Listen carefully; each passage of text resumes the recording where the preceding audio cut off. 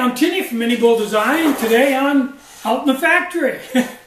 Now this morning I had 6 orders to get out, fairly big orders. Got those out, and then I set to building 10 maybe stoves. So let's take a quick look at those. I'm not done with them by a long shot, but I got a real good start on them. I got 4 bodies all done, and I've got 10 tops all done. So tomorrow I'll resume on that project. Okay, now a gentleman bought a Never stove from me, emailed me today. First time he started up, he didn't really give it a chance. He didn't get enough fuel in it. And the reason he didn't get enough fuel in it is he didn't hold the remote up high enough to let it completely wet out the wick before he put it down. And I think he was running his remote too low. So he did it again. I gave him some information. He went back, did it again, wrote me today and said that it was working great.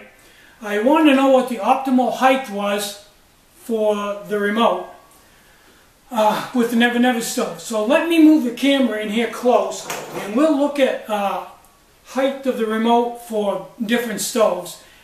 Give you kind of an idea of where you should be running and why. Okay.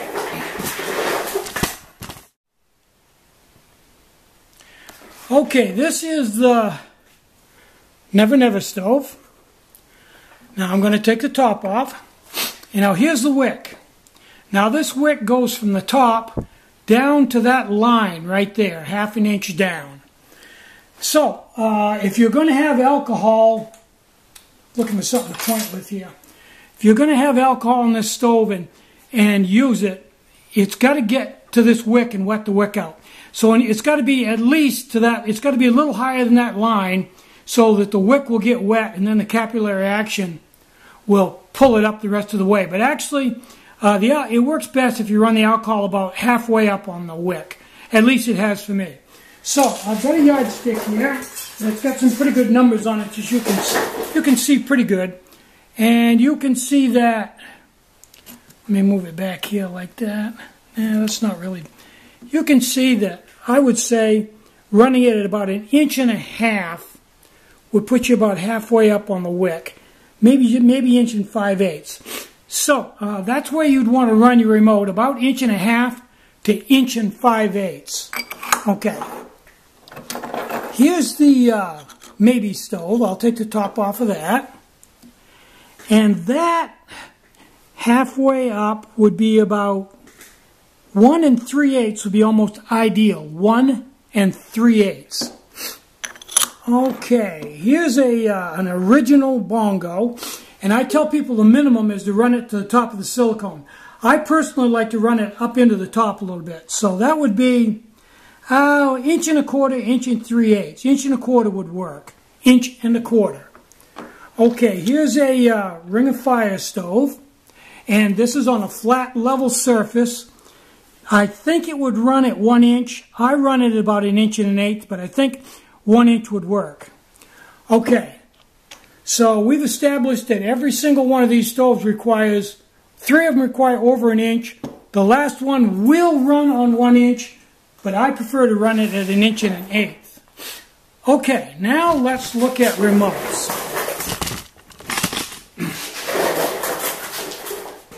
Okay, so if all of these stoves require 1 inch, on a flat level, well, over an inch, one of them will run at 1 inch, the other 3 require at least about 1 3/8 to 1 1/2. So if I'm on a flat level table and I have a remote that has adjustment and it only adjusts 1 inch, 3 of these stoves won't work on, and if I max it out, I can run it on the 4th one. So your absolute minimum amount of distance you'd want for adjustment to run my stoves, to run the Never stove, you'd want an absolute minimum of 1 1/2 inches, and another 1/4 inch would be better.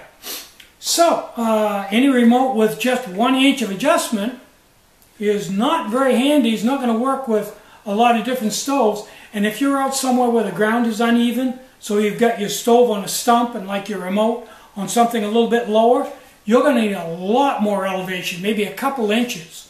So my remote, if you max it right out, go crazy and put it up here so it's just sitting inside, you can get about 2.5, 2 3/4. So that would work with all my stoves on level surface, and on most of the stoves you could be an inch lower and it would still work. Now the reason why this is so adjustable is that this clear tube is bigger than the bottle, so the bottle can go right down inside of it. So what I'm thinking is, when I get the new material, I'm thinking of going up another inch or an inch and a half and make it maybe a 4-inch adjustable remote. Because if you're out somewhere in the wilderness and things are uneven by a couple inches, you're going to use most of that just to get it to work. So that's my thought on remotes. And if you have a remote that has just 1 inch of adjustment, for everything I've showed you here, it's virtually useless. That's the reason why I'm going to make this one 4-inch when I get the new stuff. Polycarbonate is what I'm coming in with. And it'll be a lot lighter because the polycarbonate is going to be thinner and it's just a lighter material all the way around. Just a better remote. Okay. So I think that covers everything today. I'm Tinny from minibulldesign. Get out and hike, take a friend, enjoy the great outdoors, and more important than anything, try to have some fun today and try to have a really great day. Bye-bye.